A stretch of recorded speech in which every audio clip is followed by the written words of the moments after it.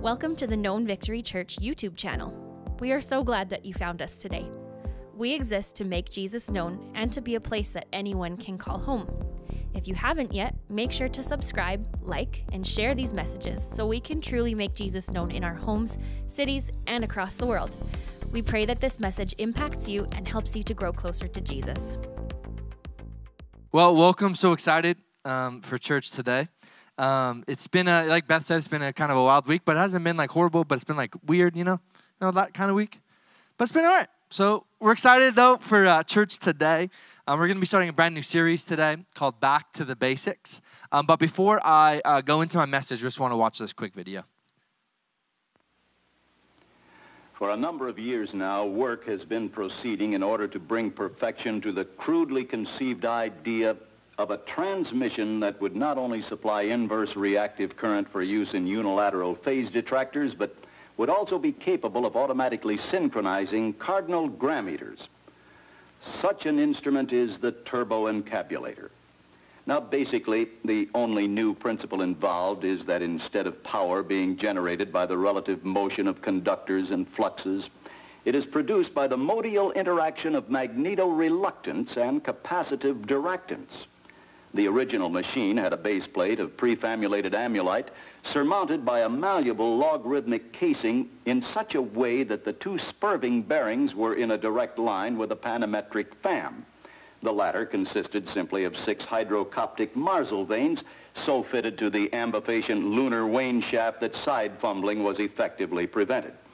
The main winding was of the normal Lotus O delta type placed in panendermic semi-boloid slots of the stator, every 7th conductor being connected by a non-reversible tremie pipe to the differential girdle spring on the up end of the Grammys. The turboencabulator has now reached a high level of development, and it's being successfully used in the operation of Nofertrunians.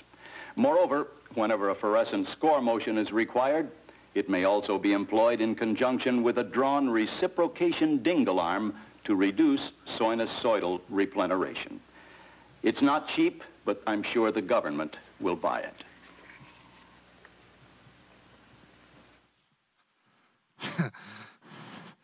I heard someone say, seriously? So funny. I don't know if you've ever seen that video before, but when I was a kid, this was like super popular, this video. And it makes no sense, obviously, like that's the point. But, as I was thinking about, this series that we're starting, Back to the Basics, this video was literally like playing through my mind. And I hadn't seen this video in, honestly, 10 years. Like I hadn't seen this video, but as I was just like praying and preparing, this video kept coming to my mind of how confusing sometimes things can become when we're just like seeing it and we're like not even understanding what people are saying. Half of those words, I'm not even sure are real words. I'm not sure. But as I was thinking about, back to the basics, I think sometimes in life, how many times does an idea or a concept or something become so convoluted or so confusing that we actually lose the base value of what it actually means? That it's just becomes so complicated as we try and explain things, it becomes so complicated. And I think it's time for us to go back to the basics when it comes to the church. Back to the things that the Bible teaches us the church is supposed to be about. The things that God, placed in the church, what the design of the church is supposed to be. I think it's time for us to stop just bring some familiarity, some simpleness to what the church is supposed to be. And, I don't have kids in school right now. Jane, our daughter, is getting close. Like she's almost 3, so a couple more years before she goes to school. But I've been talking to some parents, and they're telling me that kids are coming home with homework, and there's expectations on how it's supposed to be answered. But parents are looking at the way it's supposed to be answered, and they do not understand how to get the answer that way. I don't know if you've ever had your kid come home and be like, hey, Mom, I need to do long division, but it has to be done this certain way. You're like, I can get the answer, but I cannot get it that way, because that way makes no sense to me. It's so confusing.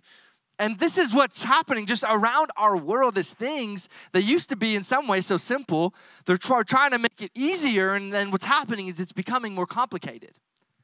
And so what we want to do today is start this series Back to the Basics. And basics is defined as the essential facts or principles of a subject or skill.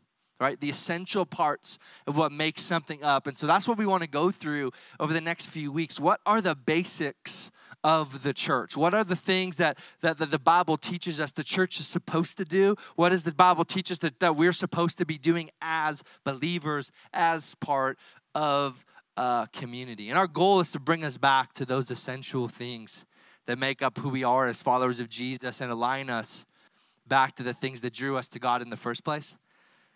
You know, if we can look back at the time we actually gave our lives to Jesus, can you remember some of the things that you used to do that maybe you're not doing anymore? You know, when you first started following Jesus, how much time maybe you were spending in your Bible or spending in prayer. And as life has gone on, we've kind of lost our way a little bit.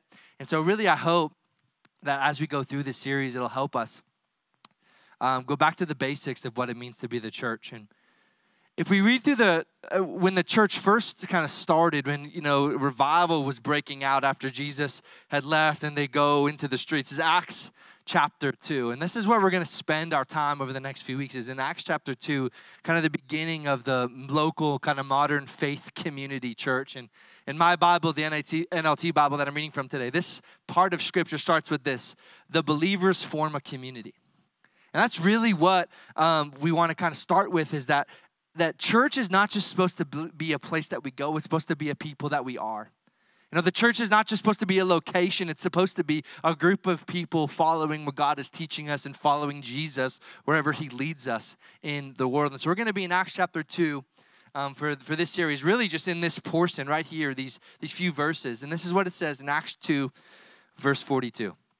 It says this: all the believers devoted themselves to the apostles' teaching and to fellowship and to sharing in meals, including the Lord's Supper, and to prayer. A deep sense of awe came over them all, and the apostles performed many miraculous signs and wonders. And all the believers met together in one place and shared everything that they had.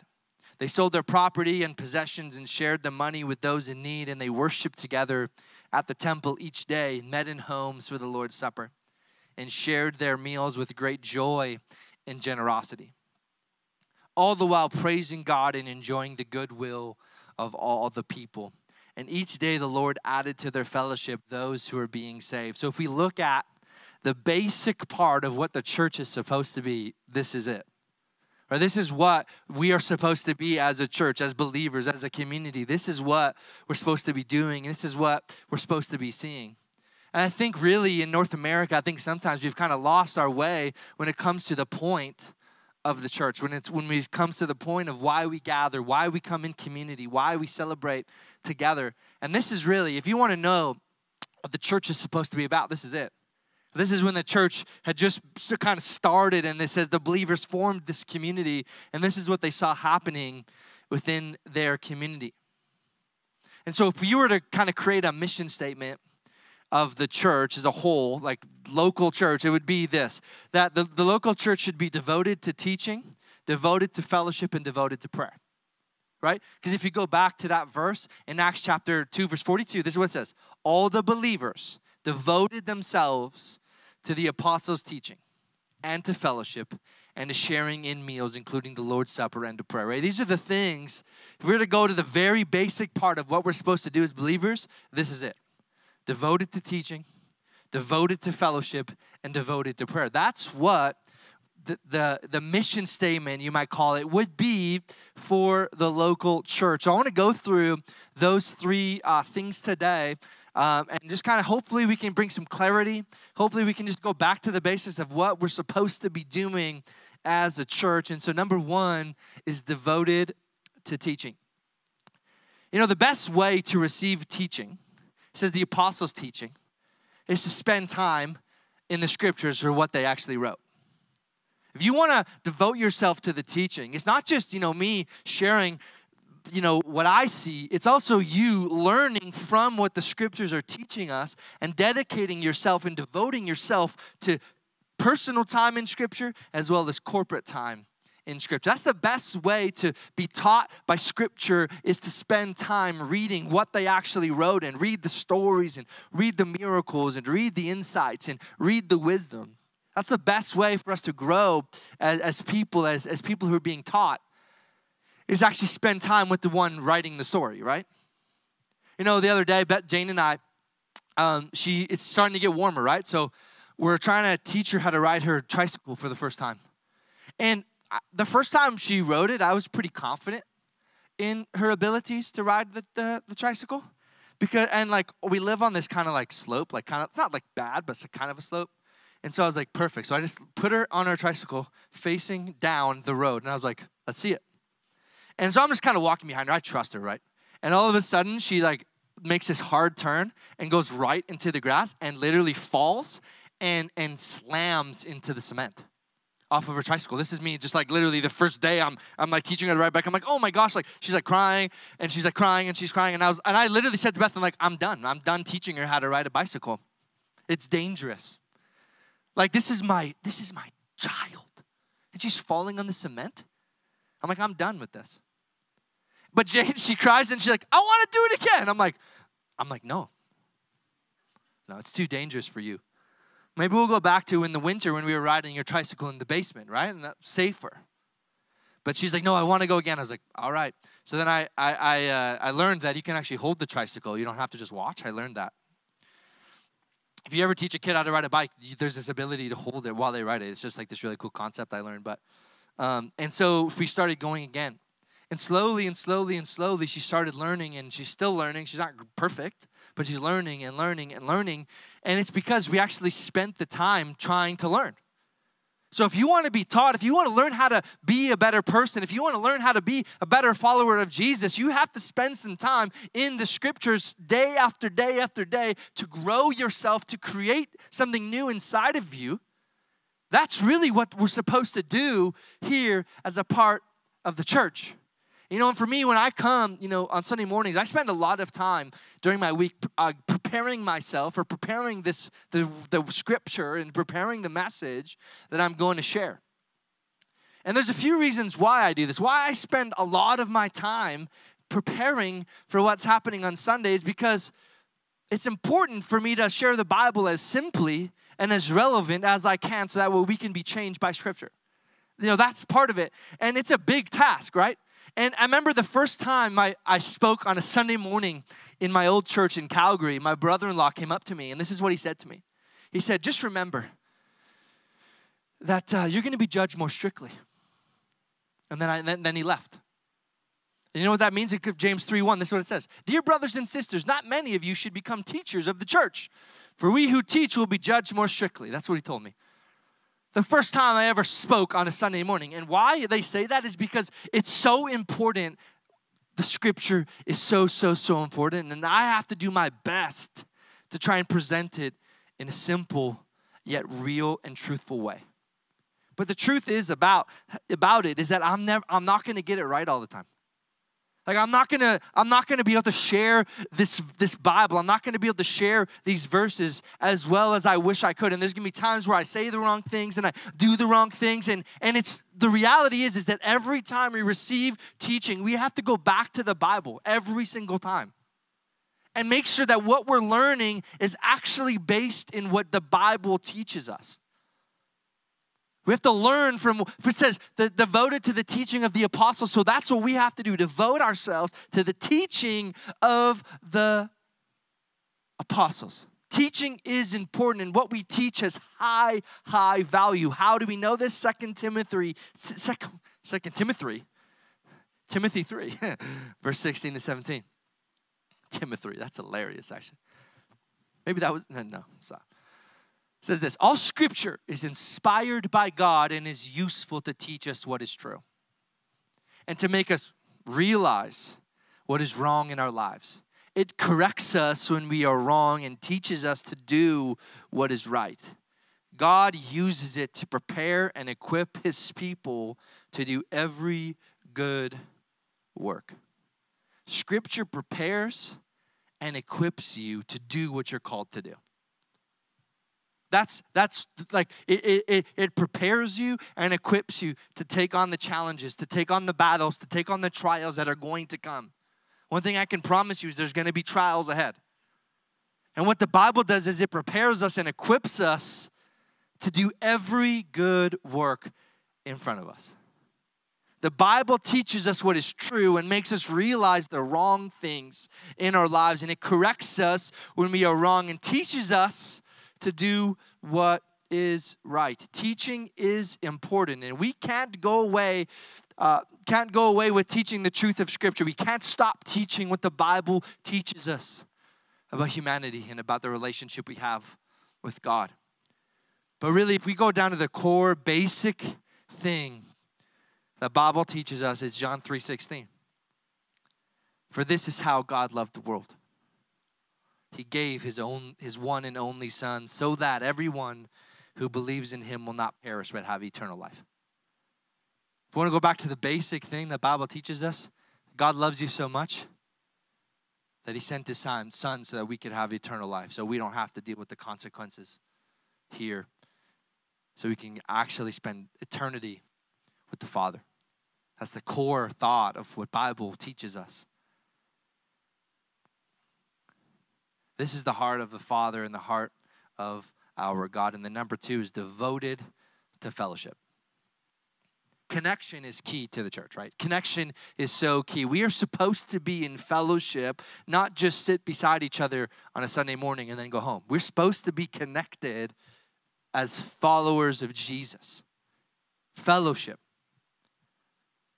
This includes having meals together and having communion together. This is exactly what we did. If you were with us this past Good Friday, we had a meal together. We had a brunch and we celebrated communion. Why? Because this is really what we're supposed to be doing, is actually spending time in fellowship, not just in teaching, but actually spending time in connection and vulnerability with one another. This is what we're supposed to be doing, is be connected with each other. Not just come so that way we can, hear a good message and then go home. It's like we're supposed to be connected with one another. And this verse, I speak this verse all the time, but it's so important. It's Hebrews 10:25. And let us not neglect our meeting together as some people do, but encourage one another, especially now that the day of his return is drawing near. We cannot neglect getting together as fellow believers, as a church family. So many people, if we look around the world, have gotten into this habit. It's easier to watch a service online than it is to get up and get your family ready and put on the cute clothes and get your coffee ready and get out the door. It's a lot of work when you have a lot of kids sometimes. And I don't do it ever because I'm always here hours before they're even awake. And that's part of why. I'm just kidding. Just kidding. It's like, I don't want to deal with that. It's so much easier. It's easy to leave right after the service and then to stick around and have a coffee and talk to somebody. Maybe they're even new to our church. It's easier to just get up and go. But really, the church is not about just getting it off our checklist. It's about growing together in community, growing together as followers of Jesus. It's so important for us to actually have fellowship. It's easier to not serve on a team because that would require me to actually talk to people.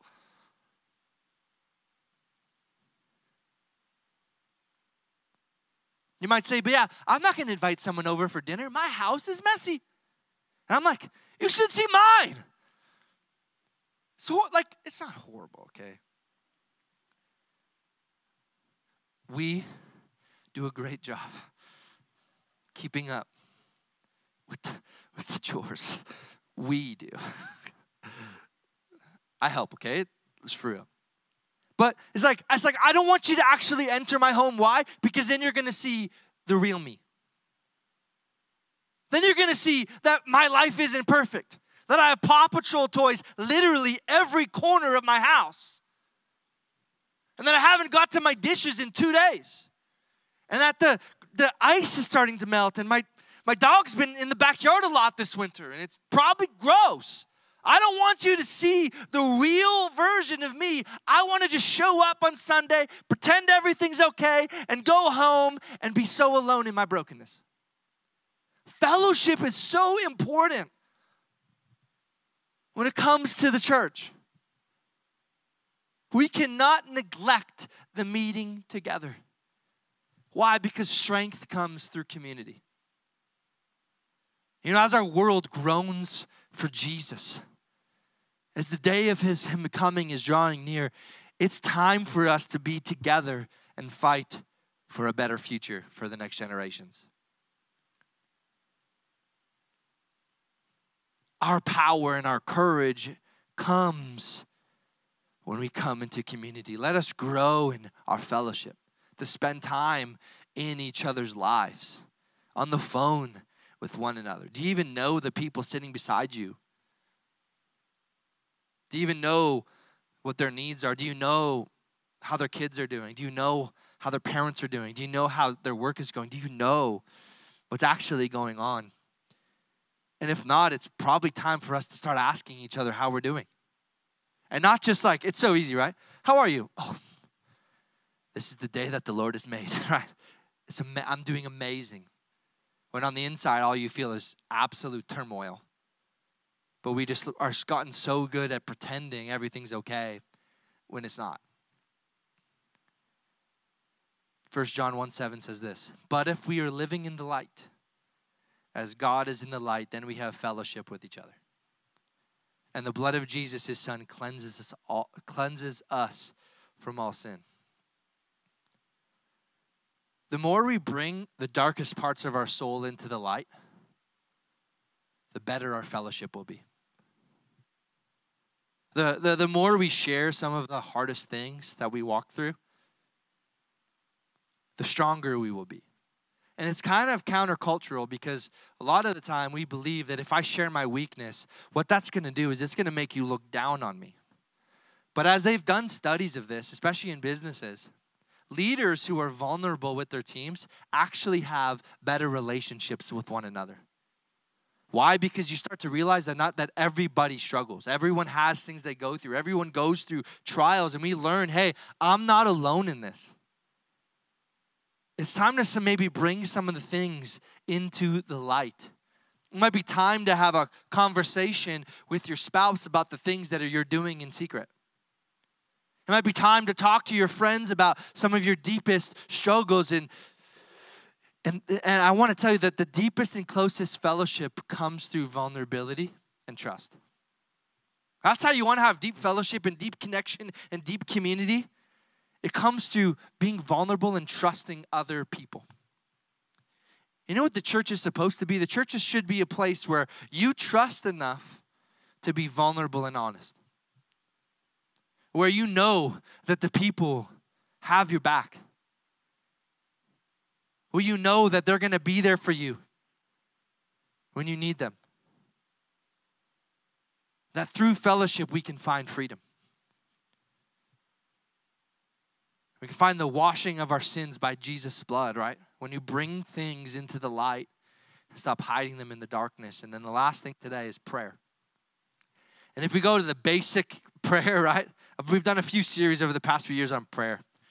But really the simple thing, the basic thing of prayer is talking to God, right? That's the basic, very foundational thing of what prayer is. It's having a conversation with God. It's sharing your pain. It's sharing your joy, receiving encouragement. It's listening to his voice. It's asking for help. It's asking for provision, asking for a miracle, asking for healing, having a conversation with God. It's praying for someone else. It's sharing your struggles.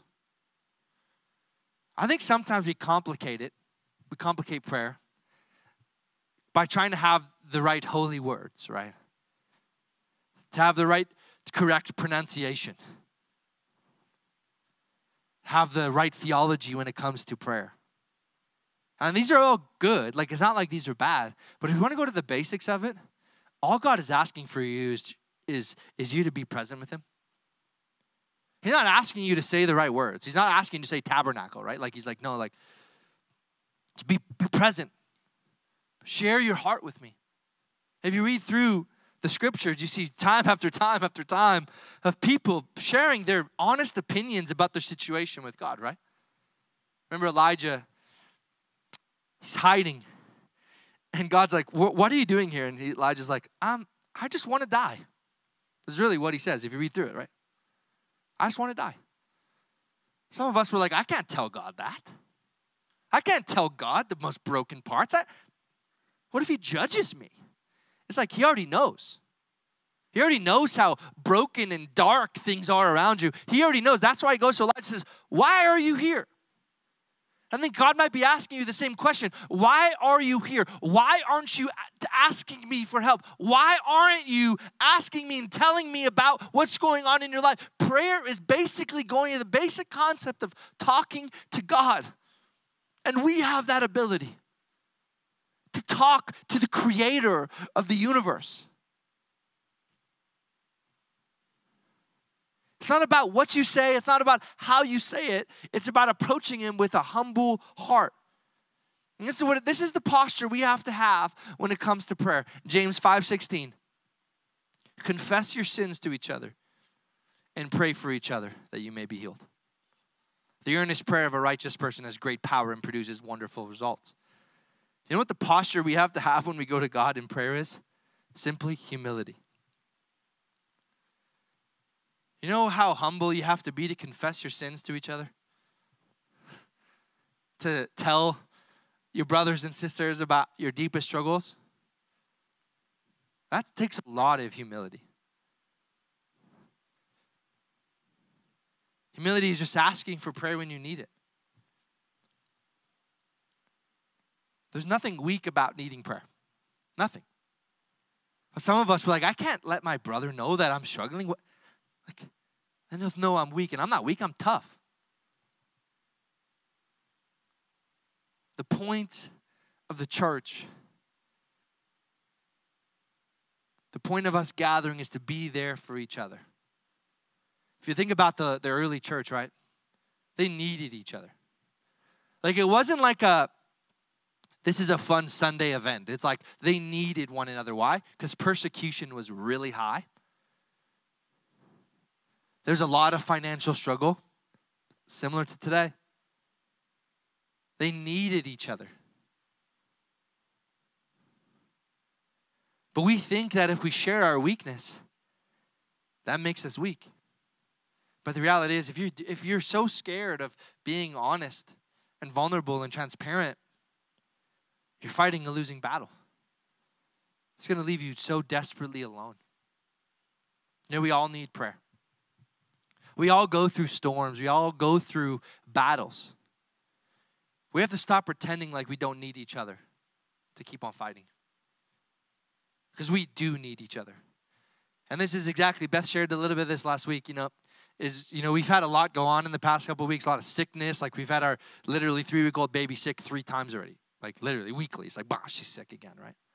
It's been like a challenge. Like it hasn't been like an easy few weeks. But it's also been beautiful. Like I'm not trying to be like, this is so horrible. No, like it's been awesome too. We're so grateful and so blessed. But, we needed your support over these past 3 weeks. And you know what's amazing is we got it. We got it. Like Beth said, we barely cooked any meals. I just open up the freezer and pick the first thing and throw it in the microwave and hopefully it tastes good. I'm just kidding. It does taste good. I'm just kidding. But we've needed you, and you've been there for us. And that's the point. Is that we've, when you have 2 kids, like a lot of us, we've done it. Like there's a lot you think about and go through. We need one another. And when we kind of close, when it talks about prayer, is this last verse I want to share is 1 Thessalonians 5:16-18. It says this, rejoice always. Pray without ceasing. Give thanks in all circumstance, for this is the will of God in Christ Jesus for you. Some of us were walking around being like, God, what's your will for my life, right? What's your will? He's like, rejoice always. Pray without ceasing. And give thanks in all circumstance. Yeah, but things at work are so tough. Like my boss is horrible. He's mean to me. I want to quit.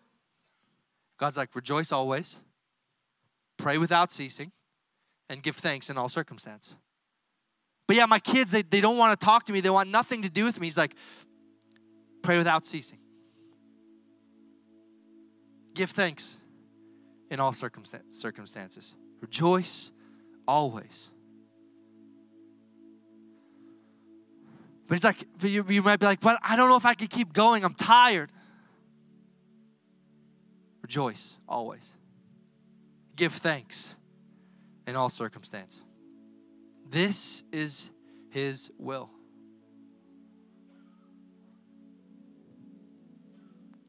I want to encourage you as we talk about going back to the basics. Really, this is what the church is supposed to be about. I want to encourage you to be devoted to these three things on a personal level. And as we devote ourselves, which we have been, to this on a personal level, I think what's going to happen is it's going to start to explode corporately as well.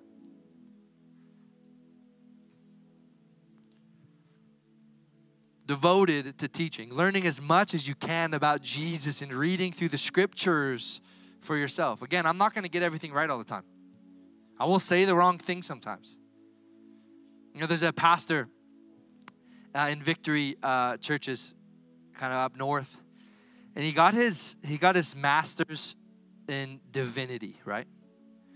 And when he took his final, he got 99.9% or something on it. 99.9%. Incredible.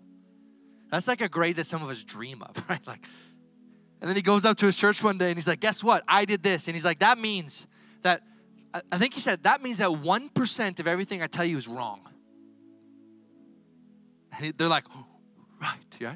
I'm not going to say everything right. I'm going to say the wrong thing. I'm going to maybe understand scripture the wrong way. I'm going to. I'm a human being. But it's not my responsibility for you to grow in your understanding of the Bible.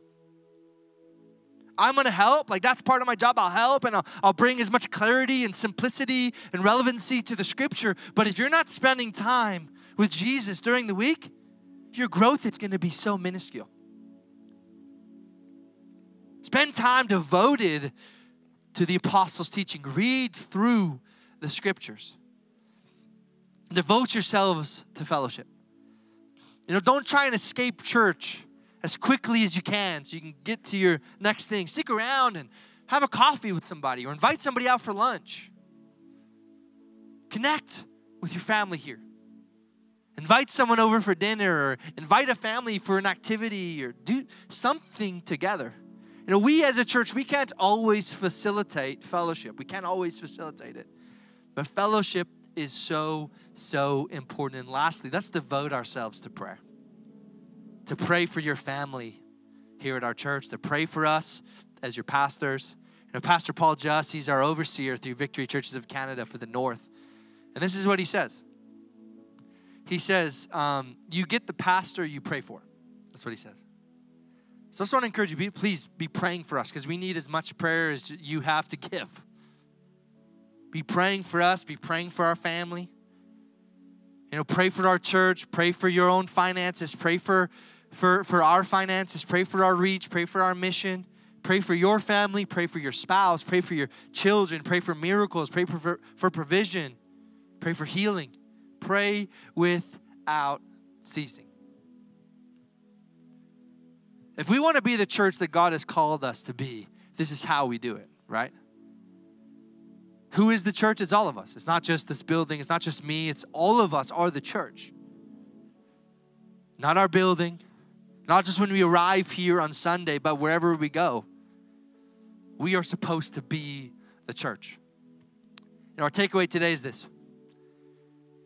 Is the basic mission of the local church is to be devoted to teaching, fellowship, and prayer. You might be like, wow, that's not profound at all. It's the point. This is what we're supposed to be doing. Devoted to teaching, devoted to fellowship, and devoted to prayer. Read through Acts 2. Let's not get it complicated. The other things, there's a lot of other things that we're going to go through over the next few weeks that are important.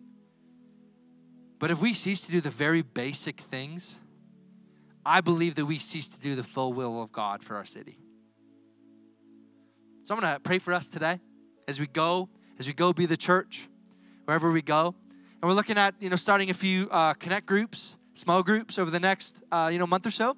So if you're interested in maybe hosting a small group or, leading a group, let me know. We'd love to just promote it and create space for us to connect as a family. We are starting our known men's gathering. It's coming up, I believe it's April 26th. I think we have a slide for it, April 26th or 24th. It's the Tuesday. 25th. Sandwich. April 25th, I want to encourage you all men. Come on out.